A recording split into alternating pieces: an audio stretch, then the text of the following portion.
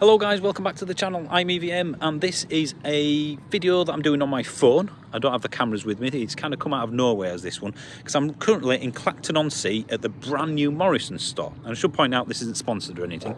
In fact, I haven't even asked them permission to film. It's probably easier to ask forgiveness than permission, isn't it? But I'll do that later. Anyway, I'm here because obviously I'm charging and this is brand new. It's made my life phenomenally easier coming to Clacton-on-Sea where my parents live, because before this we had one fast charger. But it's the nature and the design of this destination hub, I think I'd call it, that has impressed me the most, to the point where I thought I want to do a video about this. This deserves a bit of, it deserves plaudits. It's almost a blueprint as to what other supermarkets and destinations of this size anyway should be doing. So let me show you around it, but first, just before the intro, I'm going to show you the coolest part of it, and it's this: simple things in life. You can just see there, and again apologies for the light levels, it's got the petrol station sort of sign telling you how much the charging is. It's 45p for rapid and 39 for fast charging. A sign telling us how much fuel costs. Wow!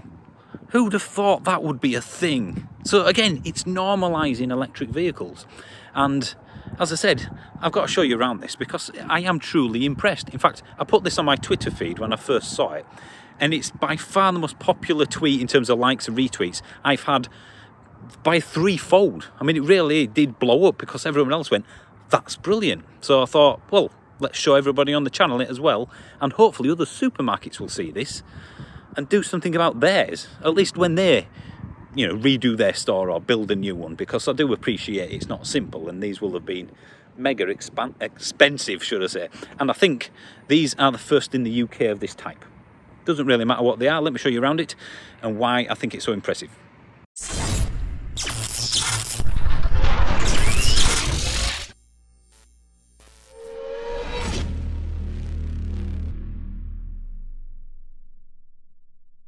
Right, let me show you around this. Pitch black, so again, apologies for that. Right, we have here AC charging. So you've got the fast chargers, if you will, but they have 22 and 7 kilowatts. There are 4 22 kilowatt chargers and 4 7 kilowatt chargers. So as this is a supermarket, if you're spending hours here, which I guess some people do, you can eat, then you've got the appropriate charging for the site. And they've got 2 disabled charging bays. So you have to be disabled and charging to park in them spots.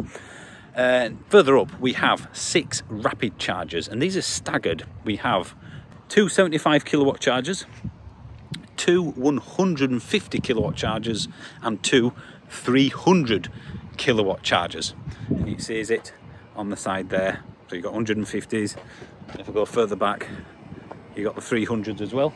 They have both CHAdeMO and CCS. So I can't think of a single electric vehicle that cannot charge here. You've got AC, 7 and 22. You've got DC, all the way up to 300, 800 volt with CHAdeMO and CCS.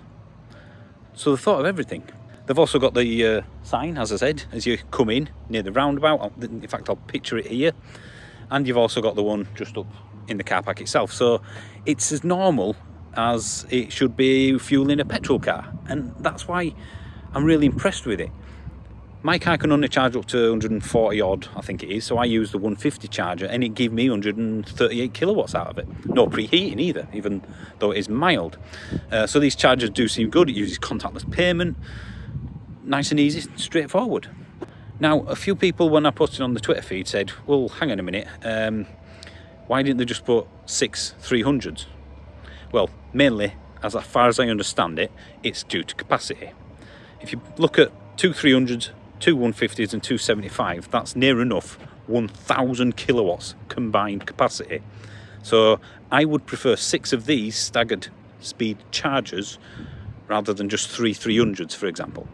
So 6 of those, 4 22s and 4 7s. So again, you've got all the possibilities. And that's the problem with some destination charging. IKEA, for example, they have 2 rapid chargers at most IKEAs. And I don't know about you, but how many people can spend under 30-40 minutes going to IKEA? It's a stupid charger or a charge speed to have at somewhere you spend hours at. they'd be better with 7 or 22 AC chargers, lots of them, because again, you're spending hours there. What happens at IKEA is that you end up charging, half an hour later your car's finished, say, and then someone else comes along and goes, well, this guy's finished charging, he's still blocking it. But you're halfway around IKEA trying to get out. So again, it's got to be appropriate for the destination. GridServe and whatnot, which is very impressive, that's an onward charge. That's like a motorway service area. It's onward charging. This is a destination, and it's utterly key for anybody who cannot charge at home. Everyone comes to a supermarket, so if you can charge everywhere you visit and you can't charge at home, then it will be relatively easy for you to own one. These are, again, key to this whole thing working, for mass EV adoption to be a thing. It's a fantastic template for other EV sites, and that's why I like it so much. They've literally catered for everyone, even, like I said, disabled charging bays. Contactless. It's cheap, 45 and 39p, so 45 for rapid, 39 for fast. That's cheaper than the price cap will be in October, so it may go up, granted. The only thing I would say that I didn't like is that you can just press the stop button and stop anybody charging. Seems a bit strange. You don't have to put your contactless payment on or anything like that to authenticate yourself.